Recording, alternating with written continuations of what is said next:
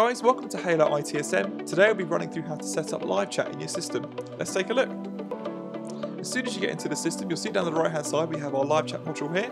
So you can open this up and you can freely start talking to other members of your team within the system. So it has a dual purpose in that regard. So number one, you're able to chat with other members of your team within the account. You can rope members of your actual team in here. So if I click into participants, scroll down here and pick someone else, click confirm, we can enter a chat name. So for this one, I'm just going to put chat. It can be regarding a ticket if you're looking for a hand on a certain task. From here, you can just go straight into it. You have the ability to just message straight away, and you can just chat there and then. Also available as well is that if you wanted to click the ellipsis, you have the ability to choose can text. So you have the ability to jump into the actual configuration size, and this is where the configuration is done for the live chat, just straight into the system.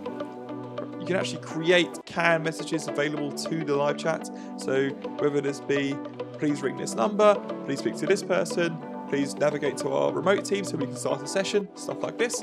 You can also choose whether or not it goes to a certain technician, a certain team, sales, support, whoever it may be. And you can ensure that any incoming inquiries which ping and buzz away down the right hand side can be picked up by the correct person. If a live chat starts and it's not for you directly, you do have the ability to jump straight in and actually choose who you're speaking to. So you can actually click into the chat here and add in the person you wish this to actually go to. You can copy the transcript and you can push it straight onto a ticket, and you can also end this chat so it's no longer active. There's a lot of functionality around the live chat, so you can help kind of streamline the task raising process, and it creates another channel which these can come through to help speed up the resolution process. Within the actual configuration as well, there's a number of configurables whether or not you're allowing a live chat to show for certain users, whether they be logged in or not. You can also choose the message as well, so that you can put in your company name, your company number, the team you're speaking to. There's a lot of configurability around this as well.